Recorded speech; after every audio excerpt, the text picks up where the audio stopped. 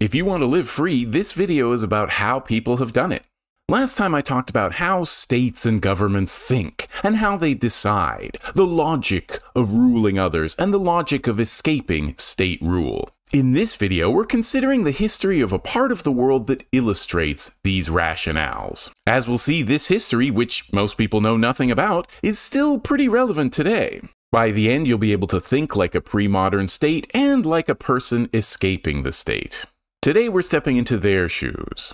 I'm Chris, and welcome back to the show for the angry old man in all of us. This week's video is sponsored by Box of Stuff. Who doesn't want a box of stuff delivered to their place? Who knows what kind of stuff will be in the box? God knows we all need more boxes. Box of Stuff. The box that's full of something. I'm going to be drawing from this book, The Art of Not Being Governed by James C. Scott. The book posits that Zomia, an academic term for the upland regions of South Asia, has been a site of various strategies for avoiding being ruled by lowland states. I should probably mention that Scott's work has been challenged by other scholars, and I don't know. So it might be better to think of it as theory based on what has happened in many parts of the world, what methods people have found to live free and avoid the rule of the state, rather than a completely accurate history of the place and time. Imagine you were king. Not today, but a couple thousand years ago. What are your priorities? You want to build up your kingdom, so at least your rule is stable. You might feel the need to conquer more people and control more land just to be strong enough to defend your rule from outside forces. Outfitting an army requires resources like iron, but especially food. So who grows the food? Until your kingdom came along, the people in this area were mobile and ate the things they knew the land and water provided in the appropriate seasons. But mobile, independent people don't want to work for you. What would their incentive be? But you need to perpetuate your rule, so you enslave them. You capture them, stop them moving around, give them fields to cultivate, and tell them their job for the rest of eternity is to work for you. You might even build walls to keep them in. The Great Walls and the Anti-Meow Walls of Hunan were seen officially as a barrier to barbarians, whereas, in fact, they were built just as surely to hold a tax-paying, sedentary, cultivating population within the ambit of state power. Now you have people to produce for you, you want to work out a tax system. As I explain in this video, taxes help determine the nature of the social system imposed on us. You order your people to conduct geographic and demographic surveys, collect census data, and draw clear boundaries to make things simple and possible for a bureaucracy to manage. Burmese King Talun in the early 17th century made an effort to list the land under cultivation and thus taxable, the people's names, ages, sex, birthdays, and children, the members and lands of the various crown service groups, the local officials and their service lands, and the boundaries of their jurisdiction. The king wanted, in effect, a complete inventory of his taxable resources. You might even prohibit various activities like moving that made your records invalid. You commission the drawing of maps with lines declaring what part of the world is your property. Not everyone within those lines works for you yet, but you plan to conquer and assimilate them all eventually. You and your soldiers begin to feel some twinge of guilt for enslaving people, forcing them to settle in close proximity, and making them farm rice for the rest of their lives. So you come up with reasons why it's right. You're so fortunate to be here, you tell your subjects. Living like this in the state core is the pinnacle of civilization. We define civilization, so whatever we do is civilized. But you need an insulting term for those just out of your reach to show how obviously superior life is under your rule. Those people are barbarians. They're just running around killing each other now. We'll be doing them a favor by enslaving them. They'll get education, culture, the chance to be conscripted into the majesty that is your fleeting little autocracy. These justifications become your identity, your reality, the contrast between life in your glorious kingdom and life among the smelly barbarians. The permanent settlement of populations is, along with taxes, perhaps the oldest state activity. It's always been accompanied by a civilizational discourse in which those who are settled are presumed to have raised their cultural and moral level. While the rhetoric of high imperialism could speak unselfconsciously of civilizing and Christianizing the nomadic heathen, such terms strike the modern ear as outdated and provincial, or as euphemisms for all manner of brutalities. And yet, if one substitutes the nouns development, progress, and modernization, it's apparent that the project under a new flag is very much alive and well. Over time, as you indoctrinate multiple generations and make them think the way you want, you get the opportunity to shape society to your liking. Monoculture, like rice or wheat, fosters uniformity at many different levels. Your subjects cultivate the same thing, so they follow the same rhythm of seasons, so they lead similar lives. They come to have patriarchal families like yours. The uniformity in the field produced a social and cultural uniformity expressed in family structure, the value of child labor and fertility, diet, building styles, agricultural ritual, and market exchange. A society shaped powerfully by monoculture was easier to monitor, assess, and tax than one shaped by agricultural diversity. In times of surplus, you attempt to expand your kingdom, which is accomplished by conquest, but some people are harder to subdue than others. Many of the barbarians are fiercely independent, but might still have chiefs you can corrupt and turn into your puppet, or kill and replace. Others might have no leaders, which makes your task more complicated. The British in Burma, for example, preferred autocratic tribal regimes in compact geographical concentrations with which they could negotiate. Conversely, they had a distaste for anarchic, egalitarian peoples who had no discernible spokesman. You would have to use a lot of force to transfer these people to your rice-planting corps, and you might even calculate trying to enslave or tax this handful of scattered people wouldn't be worth it. Or maybe your soldiers just can't find them. You've expanded your rule as far as it can go across flat ground because it's easy to move your army around. If you had a maritime empire, you could spread it even farther because water makes transportation even easier. Think of the British Empire, Venice, or the Vikings. But until about a century ago, it was much harder to conquer people living in hills or swamps, and those lands and the people on them remained outside the control of the state. If there is a stalemate with the barbarians or competition with another state for their favor, you could offer the barbarians inducements to join the ranks of your rice farmers, like their own little place to live and cultivate. Maybe offering to exempt them from conscription and taxes for some time.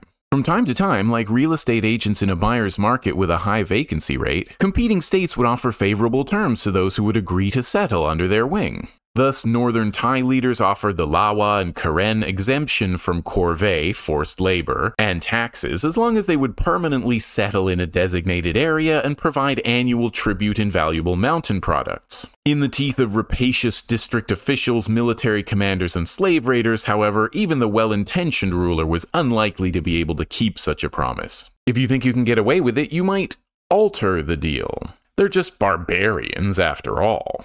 But what if you wanted to be a barbarian? Let's put ourselves in the place of the workers, the peasants, farmers, slaves, and corvée laborers whose toil enables their own oppression.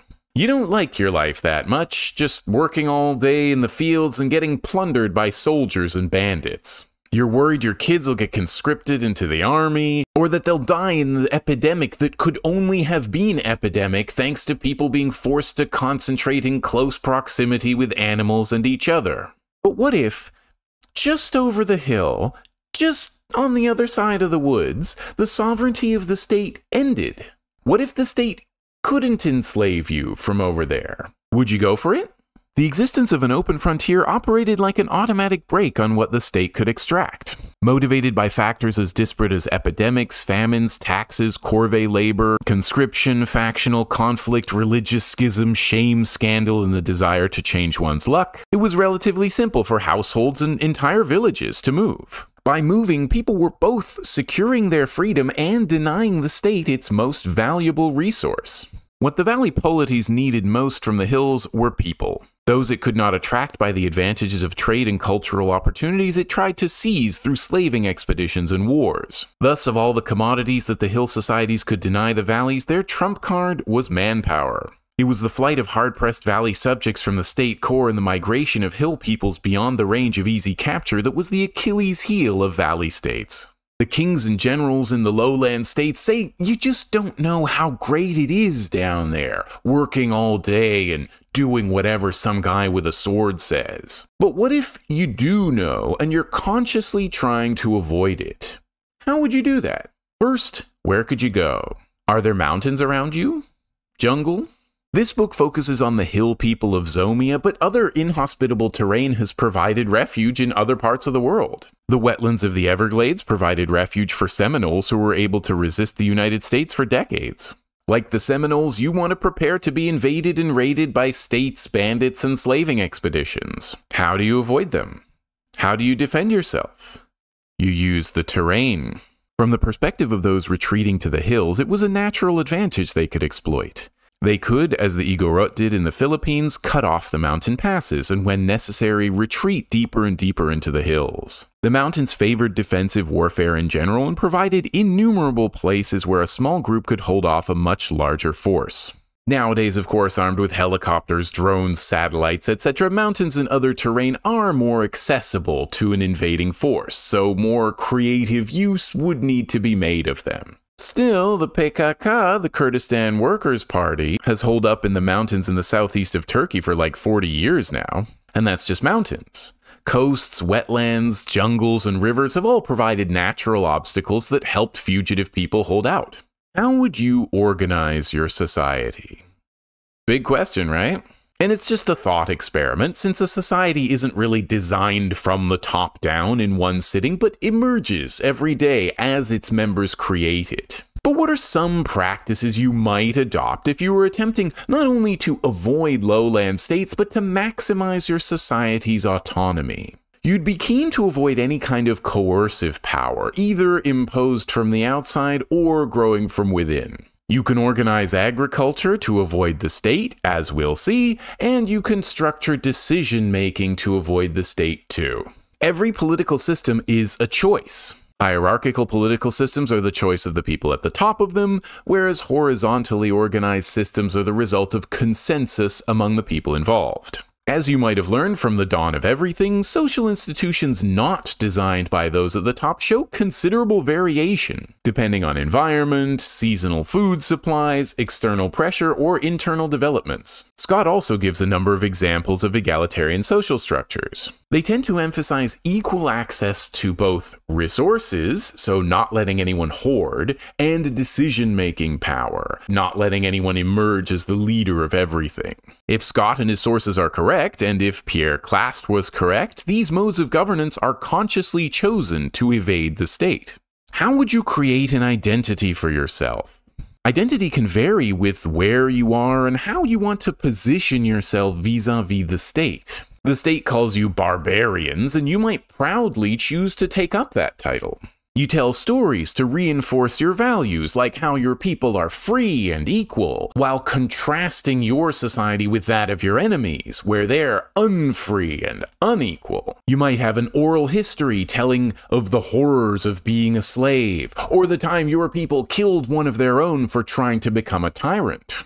State rulers find it well nigh impossible to install an effective sovereignty over people who are constantly in motion, who have no permanent pattern of organization, no permanent address, whose leadership is ephemeral, whose subsistence patterns are pliable and fugitive, who have few permanent allegiances, and who are liable over time to shift their linguistic practices and their ethnic identity. There's one more thing we need to think about, though. A big thing. Maybe the biggest. What's for dinner? Back in the state core, like most people, your job was to farm rice. But what if there was a blight, and the one crop you depended on failed? There would be massive famine. Now imagine that instead of being forced to plant rice, you could go into the hills and forage. Foraging provides a much more varied diet, and if one plant or animal you relied on spoiled, you could go find a substitute. You could grow crops and remain pretty mobile. In Zomia, people would clear very small plots to grow maize, cassava, sweet potatoes, and a few cardamom bushes. The pattern was open to many small, scattered, unobtrusive plots. The same principles of dispersal and invisibility governing the behavior of human refugees also governed their agricultural choices. Where possible, they chose crops needing little care, crops that matured quickly, root crops that could not easily be destroyed or confiscated and which could be harvested at leisure. Roots and tubers such as yams, sweet potatoes, and cassava, manioc, yucca are nearly appropriation-proof. After they ripen, they can be safely left in the ground for up to 2 years and dug up piecemeal as needed. There's thus no granary to plunder. If the army or the taxmen want your potatoes, for example, they have to dig them up one by one. You could also try swiddening or slash and burn agriculture. Until recently, it was more efficient than monocropping and provided greater variety. And when combined with foraging and hunting for goods highly valued in the lowlands and in international commerce, it could provide high returns for relatively little effort.